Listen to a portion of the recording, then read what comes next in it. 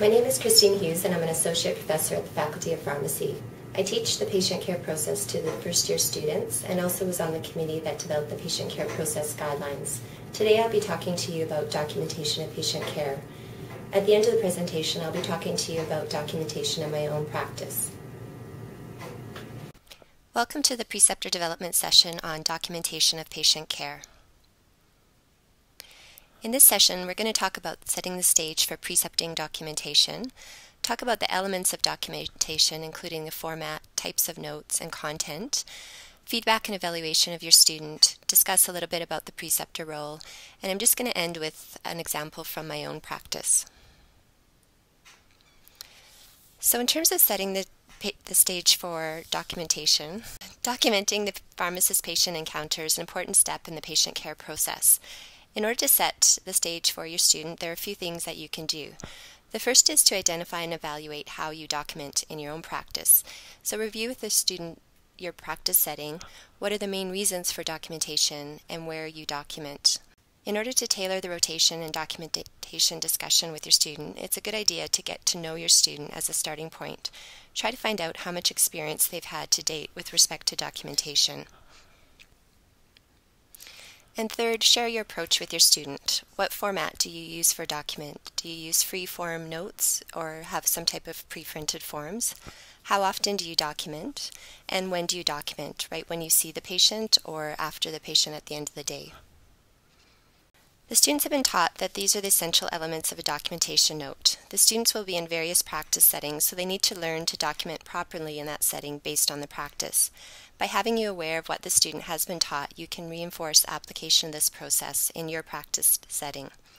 The essential components include the date of the encounter, and in some cases the time that it's written, the purpose of the note, so why the patient was being seen.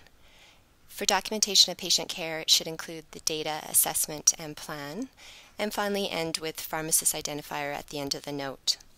The patient care process document has more details about the various aspects of documentation, and these are provided for you so that you're aware of what the students have been taught. Because they are learners, they will need to practice this skill, so a tip is just to help students focus on only including the relevant and necessary information to support their recommendation. Here's a sample documentation note format the students are taught in the curriculum. They're expected to use this format for seminars and skills labs. There are other formats which are utilized in practice, such as SOAP, PHARM, and DRP, which are very similar, and these are outlined in the patient care process document. The faculty recognizes that you use a different format. That is fine.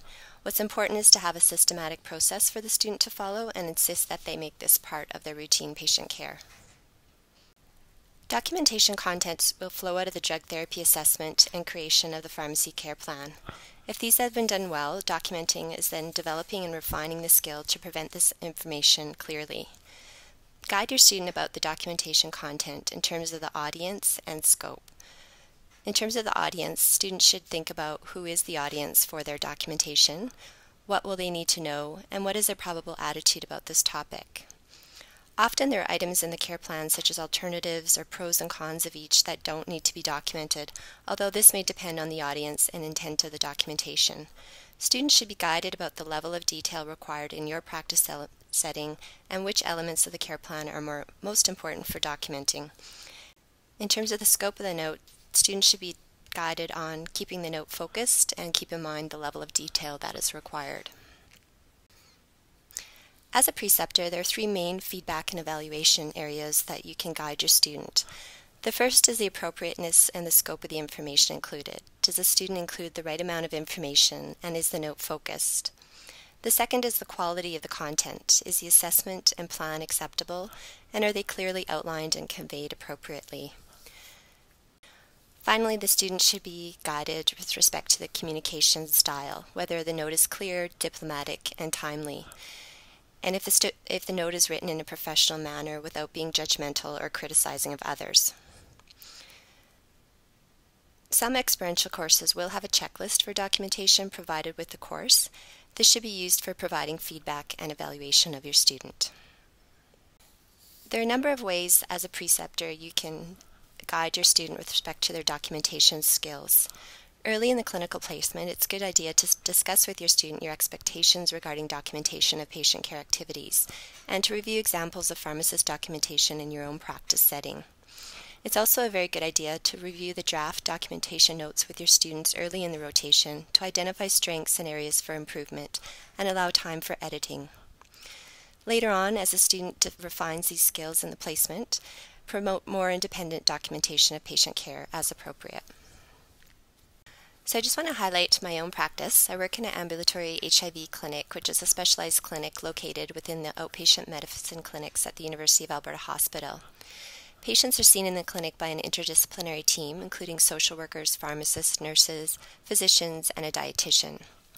Currently, we use a paper-based medical record, although we're transitioning to an electronic health record. And the healthcare professionals document in the progress notes section of the medical record. And for more complicated consults, I also use a consult letter template.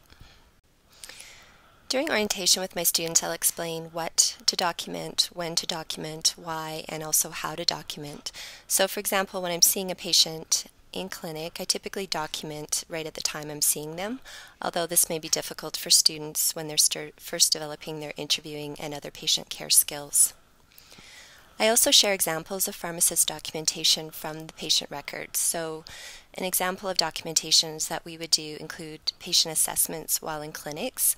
So here we may inquire about the patient's adherence, their medication history, as well as medication management, or document any side effects the patient may be having. We're also frequently asked to do consults related to treatment failures, so if patients have drug resistance or having some type of medication intolerance, and also cardiovascular risk assessments and recommendations regarding lipid-lowering therapy. We also document any patient education interventions, follow-up, and other interventions that we do. Finally, I ask students to draft notes when they first start off in the clinic, and I try to provide feedback and edit prior to including in the patient record.